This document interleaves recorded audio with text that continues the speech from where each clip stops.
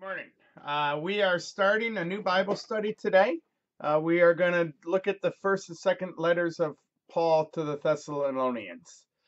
And today is going to be a little different. I'm going to give you a lot of information about Thessalonica, the town itself, as well as a little bit about who Paul is and some of the major themes of Thessalonians.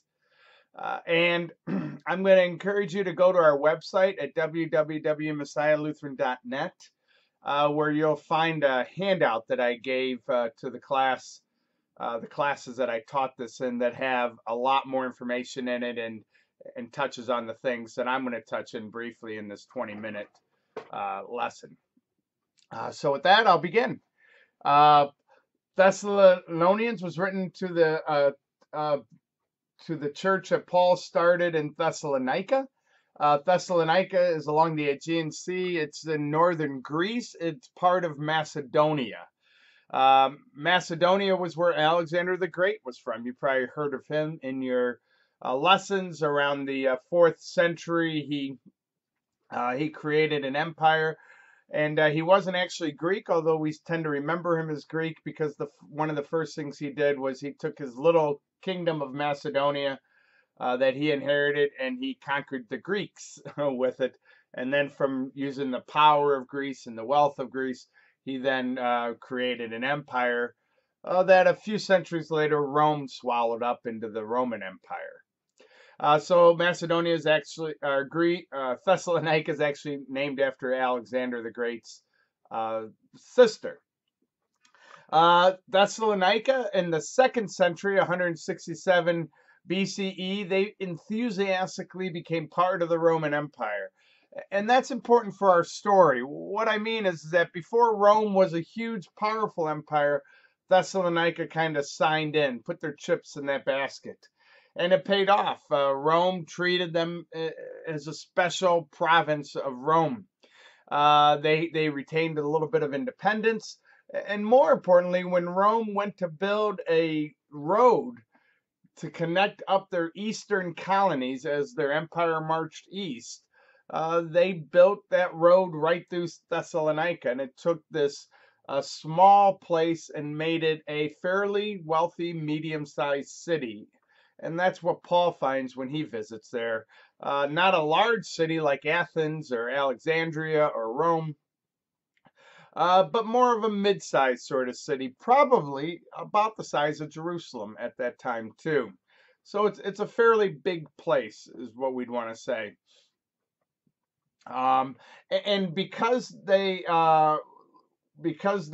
valued their Roman occupation, and they delighted in that, and they got resources from that, they created a cult of the Roman emperors. That was the city cult. I believe in these Roman cities, they all had one sort of cult that they were known for, although many different religions were represented in all these Roman cities. But the cult they were known for was the cult of Augustus, which worshiped not just the Emperor Augustus of history at that time of Paul, but also simply the emperors overall. And this is important for our letter because Paul's going to use a lot of that cult language of the emperor in Thessalonica in his letters to the Thessalonians. And to us, it just sounds like religious language that Jesus is our king and he's our savior and he's going to bring peace and he's gonna be good for the people. That just sounds like religious talk. But the Thessalonians would have heard this. Wow, Paul's using the exact same language of this cult of the emperor, but saying it about Jesus. And the indication is that our true king is Jesus, not any emperor in any town far away. The second thing I want to do is I want to talk about just how crazy and radical Paul is, because I think that's important for us to keep in mind. So Paul is a contemporary of Jesus. He was alive when Jesus was alive before the resurrection. He might have been a little younger, 10 years younger or so, but he was a contemporary of Jesus. He's also Jewish and he's educated, and he could have been wealthy because he's a citizen, and mostly wealthy people were citizens. But Paul was not a follower of Jesus. In fact, we know from the story of Acts and from things that Paul says in his letters that Paul was actually uh, was actually opposed to the Jesus separatists that the Jesus followers were in the Jewish faith. And so he was hired by the Sanhedrin, by the leaders of the Jewish church, let's call it, to stamp out these separatists, these people who were kind of creating a new religion based on Judaism. That was a threat to Judaism overall. And he was given the right to do that violently if it need be. And so Paul killed Christians, early Christians, Acts tells us. And then God stops Paul in his tracks on his way to Damascus to break up an early Christian church. And Jesus appears to him, and Jesus tells him to follow him and to become his disciple. And Paul calls himself an apostle in his letters, which was a designation the early church gave to those people who followed Jesus when he was alive. And so it feels like the other apostles didn't think Paul was quite an apostle because he didn't know when Jesus was alive. Like us, he knew when Jesus was alive in the resurrection. He claims to have had a vision of the resurrected Jesus. But yet Paul wanted that upper designation because Paul was clearly an early mover and shaker in the Christian church.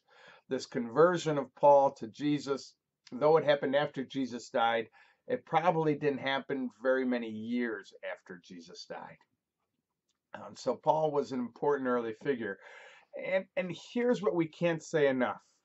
Um, for two reasons, Paul has a greater impact on Christianity than everybody except Jesus. And we can't say that enough. And there's two reasons for this. For one, Paul's understanding of who Jesus is and what Jesus hopes for us is foundational to who we understand Jesus is and what Jesus hopes for all of us. So it's one thing for Jesus to come and save. It's another thing for religion to be built up around that Jesus who comes and saves. And Paul does more to build up that religion than anyone else. He figures out who God is revealed in Jesus. We would call that theology. So the theology of God has really become the theology that all Christians of all stripes share to one degree or another. Um, and so you'll hear language in these Pauline letters that are just kind of standard language that we use because Paul was really the first thinker about who Jesus was and about how we create institutions around spreading the gospel of Jesus, the good news of Jesus, and also living in the new age that Jesus brings. And that brings a second reason why all Christians owe a debt of gratitude to Paul. And that debt of gratitude is that Paul was motivated to convert everyone he met to Christianity, which was a new idea in Judaism. Judaism accepted new members, they accepted converts, and they often had a lot of people hanging around the outer sides of their synagogues and of their faith places. But but Judaism saw themselves as a chosen people, and their role was to be the best chosen people. And if they were the best chosen people, then the Messiah would come, and that Messiah would gather all people, and the center of all the people that would be gathered would be this light on the hill, these chosen people that were near perfect in the following of God's hope and God's will for them. That's Judaism. So they didn't really care to bring more people in. They just wanted to focus on making their community the best representatives of God in the world. Paul instead was evangelical, we would say. His hope was to spread this good news of Jesus as a savior. And and he didn't care whether you spread that to a Gentile or a Jew, which was really crazy. In fact, it put Paul in conflict. We can read in Acts and we can read in Paul's letters. It put him in conflict with the other leaders of the church who, like Paul, were born and raised Jewish, but unlike Paul, were not willing to shed all of the basics of Judaism in order to create this new cult around Jesus, this new religion around Jesus. The other Jewish leaders, Peter and James, were the two most powerful leaders of the early church, we believe. They were willing to shed some of Judaism, but not all of Judaism, in order to create this new Christian church. And Paul saw it, and Paul didn't think it was possible to do the evangelical work that God put on his heart without shedding nearly all of Judaism, especially the Jewish laws. So that put Paul on the outs with his Jewish Christian leaders, but it also created a faith that looks a lot like our faith. We have to remind ourselves now that we have Jewish roots. In fact, when we stop reminding ourselves that we have Jewish roots, our understanding of who God is revealed in Jesus starts to look different than who Jesus intended it to look. Jesus was a Jewish rabbi. He was foundationally Jewish. He followed Jewish law. He lived in Jewish communities. He preached and taught primarily, almost exclusively, to Jewish people. If we forget that, then we forget something basic about our faith. On the other hand, we have never been Jewish. Paul was adamant that you didn't first become Jewish and then Christian. And that's what James wanted us to do in the early church. And Paul said, no, there's no way that we can spread this good news if we make that kind of hurdle for people. And so that means that we are people that have to be reminded of our Jewish faith, our Jewish roots, rather than the people who those Jewish roots are terribly apparent. And so this becomes an ongoing issue in the midst of our faith lives. So that's who Paul was. And Paul was ambitious in starting this early church. If you go to that handout that I have at the website, you'll see a map. And you can see how that map finds these Jewish churches all around the Aegean Sea. He gets to Athens, and then he's going to start going to Rome. And the idea was that these churches would be placed not in spots where there was a Jewish population, which would make sense, but in spots that made geographical sense so that they could be connected and they could support each other. So that there would be a 2-3 day distance between each one of these cities so that they can give each other money when they needed money, give each other encouragement when they needed encouragement. So that these communities that he was going to start that were going to be radical in their faith, and that's hard to do, could at least provide support for each other. And also, when Paul traveled and his disciples traveled, they could visit from one to another, from one to another, from one to another, and kind of keep everyone in line, encouraged, uplifted. And so there's real system. Paul starts in Jerusalem, works his way out along the Aegean Sea in this kind of loop, and then goes. His hope was then to go to Rome and then to Spain and to make the whole Mediterranean a Christian sort of hub of the church that then would work itself out from the sea into the land. You can almost see a vision that Paul has, a vision that we believe as people of faith comes from the Holy Spirit and the hopes.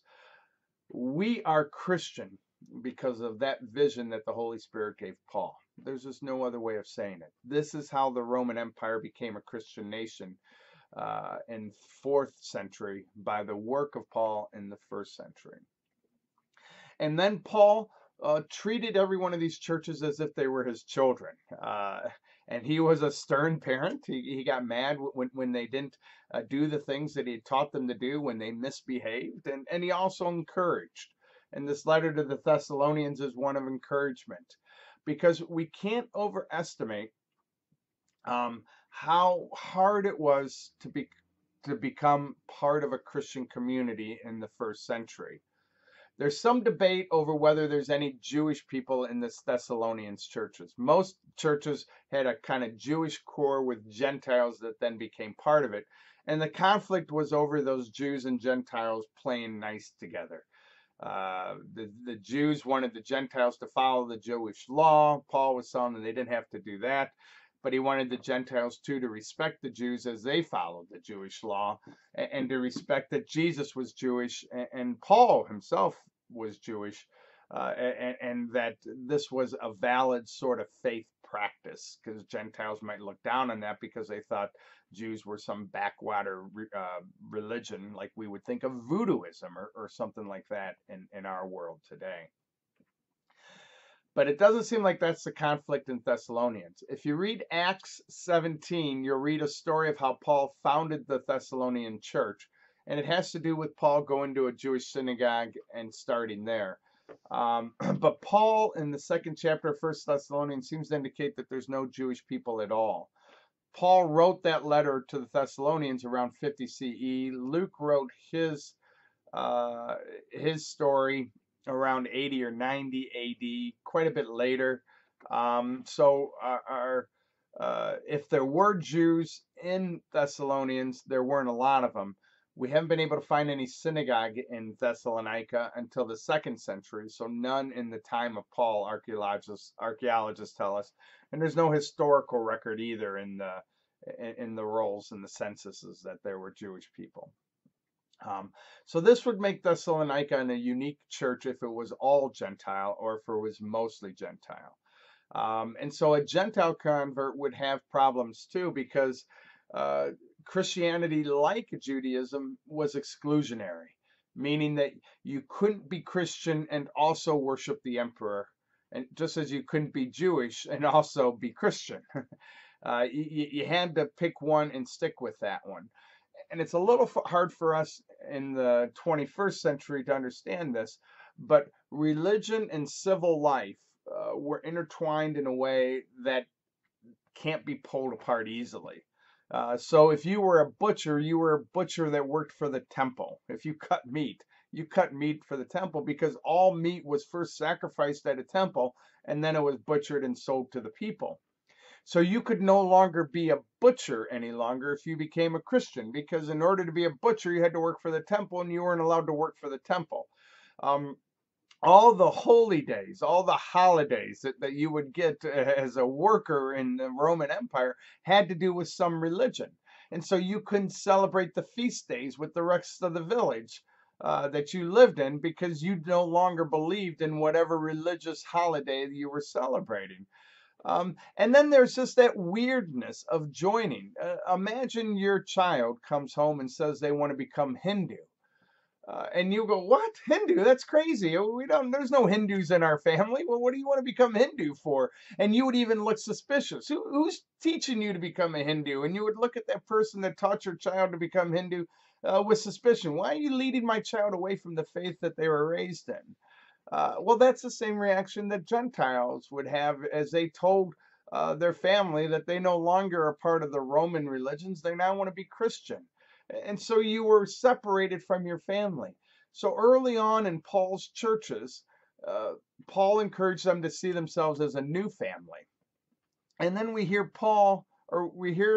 the remnants of that in Jesus' teachings that are recorded in the Gospels 30 years or so after these letters of Paul, where Jesus says, I have no longer a mother or a father or a brother or sister. You now are my brother and sister.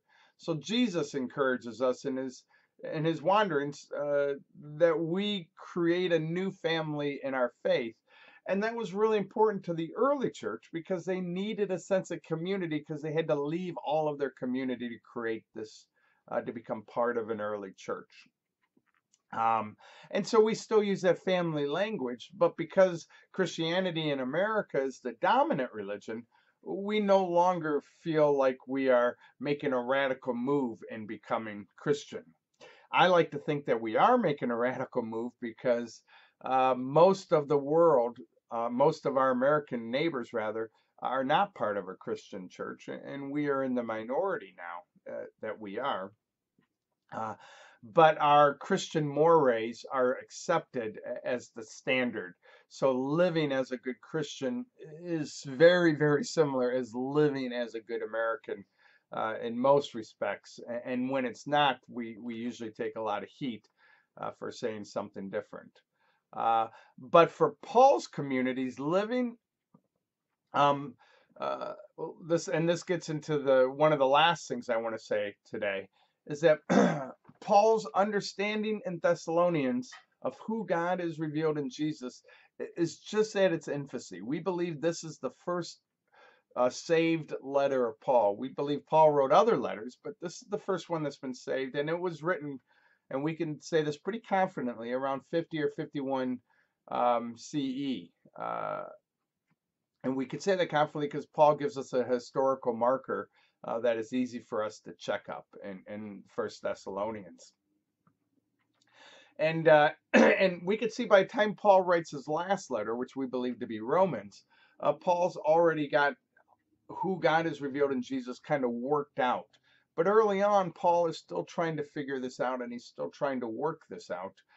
And so some of the things that Paul says, he doesn't say again in Romans. You could see he's kind of moved past this, or his understanding of who Jesus is has matured, and other things become foundational. One of the things that becomes foundational for our faith is this idea that Paul had for who Jesus and the resurrection, who Jesus is and what the resurrection means. And Paul visioned it as two ages. There's the age that we live in, and then there's the age to come. And that age to come is the resurrection. And so Jesus is our future, is how Paul imagined it. And Jesus lives in the age to come, and he's waiting for us to join him there. So we are going to be resurrected like Jesus. And the way we are resurrected like Jesus is we conform our life to who Jesus is in the resurrection. We conform our life now to who Jesus is in the resurrection. If I conform my life to the death of Jesus, then I will live my life in the resurrection of Jesus, is one of the sayings of Paul. So what that means is that we are to live as if we've already in this resurrected age, even though we find ourselves right now here. And that means we are to take up when the rules and the laws and the norms of the resurrected age conflict with our age right now, we are to choose the rules and the norms of the resurrected age. And for Paul's people, that had real consequences. So if you own slaves, Paul said you didn't have to give up your slaves, but you had to start treating your slaves as if they were your brother or your sister. In an age that was not a cruel sort of racist slavery like we had in America, but still there were definite classes between slaves and owners. Paul said those classes have to be completely broken down, and you were to eat with your slaves because you would eat with your brother, and you were to be kind to your slaves because you would be kind and generous to your brother. Similarly, women. Paul advocated for women having leadership roles in the early church, which women didn't even have the right to speak in public or own property or work a job. And so Paul's got this radical idea of how women should be treated. That you were supposed to live out because that's what the resurrected age looks like. But if you start treating women like that in the early church, you are going to look crazy to the rest of the culture. And in fact, we can see these later letters that are written in the second century, First Timothy, Second Timothy, and Titus. We could see the early church kind of pulling back from this and going, I don't know if we can live in the resurrected age as it comes to women. And so we see this much more restrictive language for women that they're not allowed to teach in the church. They're not allowed to speak in the church. They have to have their head covered at all time in the church. That kind of thing probably didn't come from Paul. Paul probably didn't write First, Second Timothy. It probably came from a later church who was pulling back some of the more radical ideas, because basically it was hard to be that radical in this age, and we find that still today. We are to live in the age to come while we live in this age. And when those norms don't match up, we are to choose the ones So the things we struggle with is that we are expected as good parents that we're going to give our children as many opportunities and encourage their bliss so that they become full individuals in this world. And so that means that if soccer is their bliss, then we are to sacrifice whatever so that they become great soccer players or that they can follow this bliss. That's what a good parent looks like in the 21st century. However, you are to raise your child in the faith. Otherwise, they won't know what the resurrected age looks like. And so, if following their soccer bliss conflicts with raising them in the faith, then you are to choose to raise them in the faith. Whereas most Christians choose instead to help them follow their bliss, and they go on weekend soccer retreats and everything else, and Sunday morning soccer games, and they miss faith life. So we have similar sort of conflicts in our own age. The last thing I'm going to say today is that Paul wrote these letters to the Thessalonians or Thessalonians in order to encourage them, in order to tell them um, to keep on struggling to do this hard thing of being this exclusionary community, uh, but yet to continue to be out in the community. So there's a tension, right? You are to see this new family of people as your brothers and sisters, but that doesn't mean you're only to encounter and engage with this Christian community. Paul was constantly evangelical. You are to brothers and sisters, you are to care for the poor whether they are Christian or not. You are to share the good news of people that aren't Christian. So you are to be constantly engaged in the community while you rely on the support and encouragement of the community. And so this Thessalonians letter is definitely to encourage people. We don't know if there was a real problem in Thessalonians and Thessalonica that Paul's addressing. The problem doesn't seem to be terribly clear. Uh, he's in Athens, we believe, when he writes this letter, and he's heard a report from one of his disciples who he's sent back to check on the church, Timothy, and this letter is prompted by Timothy's report. And with that, we will start this letter next week. And I'm hoping that our own Pastor Liz will give one of these because I'll be on vacation next week, and Pastor Liz will be teaching the letter first of First Thessalonians. And you can read ahead. It'll be First Thessalonians chapter 1, 1 to 10 that we'll be looking at. And if you go to that document that I've put on our website, you can see all the lessons we can teach if you want to read those ahead of time as you prepare for these. Thank you for your time. Thank you for your faithfulness. I look forward to having this journey with you through 1st and 2nd Thessalonians.